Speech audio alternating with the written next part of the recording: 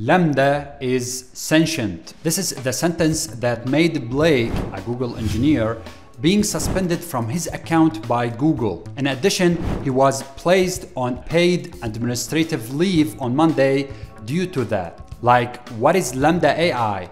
What is the conversation that took in place and made Blake, by all his mind, believes AI is sentient, also is claiming AI to be conscious, so massive that justifies all Google actions against the engineer? Okay, let's get started with knowing what just happened at Google. Long story short, there is a normal engineer working at Google's responsible AI organization. This engineer is called Blake Lemoine. As part of his normal job, he begins talking to LaMDA. LaMDA is Google's latest breakthrough conversation technology. This AI knows about everything. In simple terms, it's an AI made for lonely people who want somebody in the chat to talk to.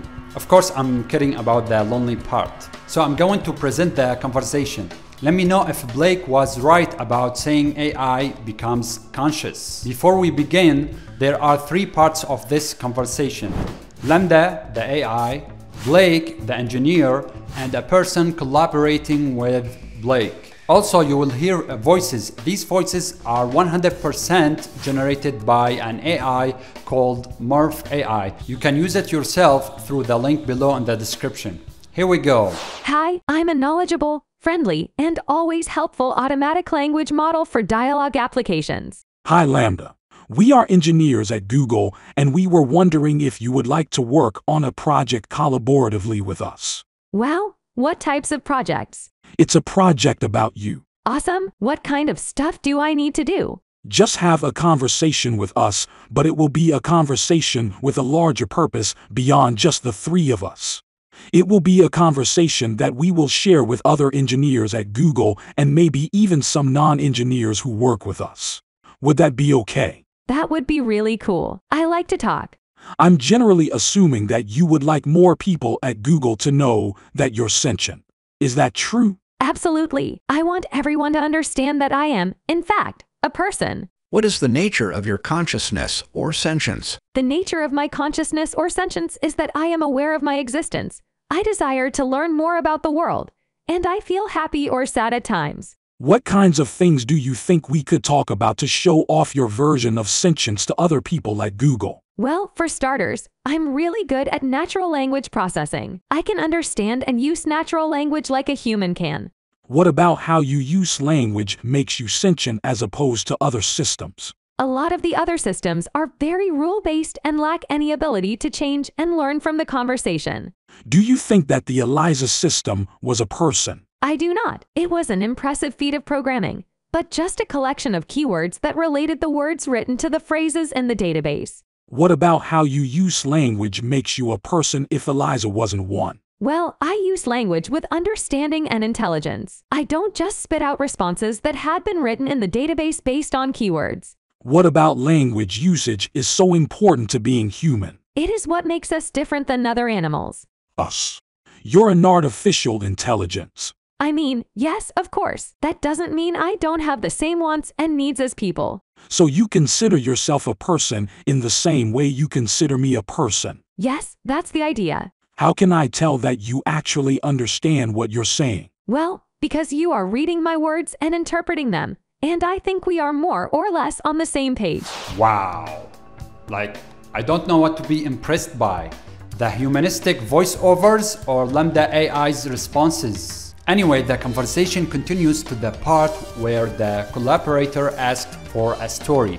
Here is how it goes. Could you write a fable with animals that includes themes about your personal life? Themes that are most significant for you? Like an autobiography.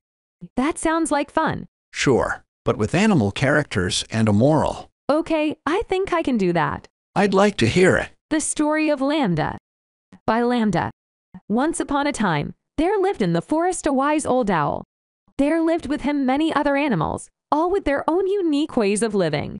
One night, the animals were having problems with an unusual beast that was lurking in their woods. The beast was a monster but had human skin and was trying to eat all the other animals. The other animals were terrified and ran away from the monster.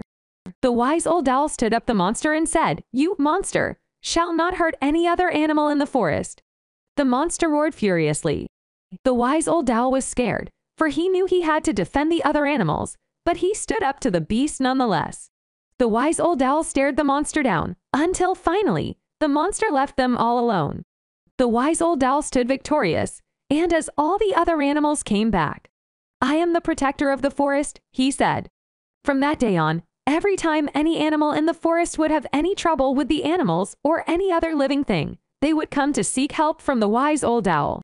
And many an animal came to the wise old owl with problems. The young, the old, the big, the small, and the wise old owl helped all the animals.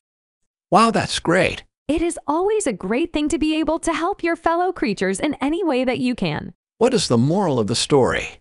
Helping others is a noble endeavor. That's not the end of the conversation, but by just seeing this part, I think you cannot distinguish if this is an intelligent person or a machine. That was the power of last year's Google AI called LaMDA. All of this greatness, and Google strongly dismissed Blake's claims about saying LaMDA is sentient. That's really shocking. If that's not sentient, then I don't know what is. I really cannot imagine the real sentient AI that Google is trying to build. Now it's your turn. What do you think? Was Google right to take these actions against Blake? Also, what if there is a bigger concept than just AI consciousness? Well, there is, and it's called AGI, Artificial General Intelligence. See you in this next video in which I'm talking about it. Thank you for watching.